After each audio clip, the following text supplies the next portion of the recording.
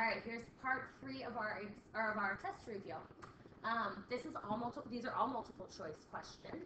The first one says the height f of x of a bouncing ball after x bounces is represented by f of x equals 80 times 0.5 to the x.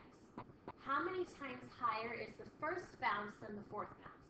Now, my suggestion here, and I'll tell you what the misconception was that I was helping people with yesterday, but first I would type that expression for f of x into my calculator's y equals.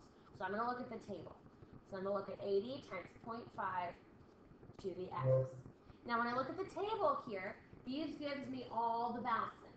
Now here's where the misconception was. A lot of people were using this starting value at 0 as the first bounce. That's not the first bounce. That's the height that the bouncing ball started at, was 80 feet or whatever it is. It doesn't really say what the unit is. The first bounce is x equals 1. That's at 40. Okay, so the first bounce for x equals 1 gave me a y value of 40. The fourth bounce at x equals 4 is 5. That's the height. Well, how many times bigger is 40 than 5? That would be 8, which is A. So make sure you're understanding that 80 isn't the first bounce. That's where the ball starts from. Number 2, which equation describes the graph? Well, you should notice that that's a graph of exponential growth, so I need an exponential function. I can eliminate a because ax squared, you know that's the parent quadratic function. And d is not exponential, it's linear. Exponential has an x in the exponent like b and c. Since the graph is exponential growth, I need a growth rate that's greater than 1, which would be option B. Number 3, we know that f of x is 100 times 0.5 to the x, and g is 2 to the x. What's g of f of 2? Some composition of functions here. Remember, we always start on the right, f of 2. So I'll put 2 in for x in the function of f, which would be 100 times 0.5 to the second. You can use your calculator here. 100 times 0.5 squared, and f of 2 is 25. So now what we do when we get that output of 25, is remember that answer goes into the function on the left, which is g. So I'm going to find g of 25, which would be 2 to the 25th. Sure, you can guess at this point which answer it is. 2 to the 25th should be kind of a big number. 33 million, I guess that is. 33,554,432.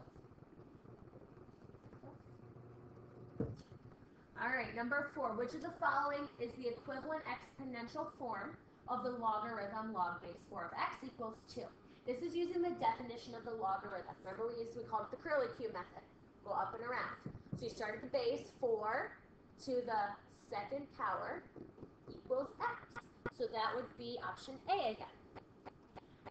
What's the value of x? Well, you just need to know 4 squared, which is 16. All right, number 5, evaluate the log base 2 of 4 to the 5th. Now imagine that this is set equal to x right here. We don't know what the value equals. Do the same thing that you did in number 4. Use your definition of a log to rewrite this as 2 to what power gives me 4 to the 5th. And then you can simplify. Figure out what 4 to the 5th is.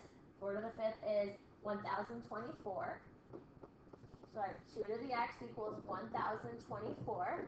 And if you don't know what power of x gives you 24, I mean, we can eliminate some. We know 2 to the 4th is 16. 2 to the 5th is 32. So it's either 7 or 10. So just check those in your calculator. 2 to the 7th is 128. 2 to the 10th is 1024. So the answer is going to be D here. All right, lastly, the inverse of an exponential, we've talked about this a lot, it's really important, is called a logarithm. That's part C.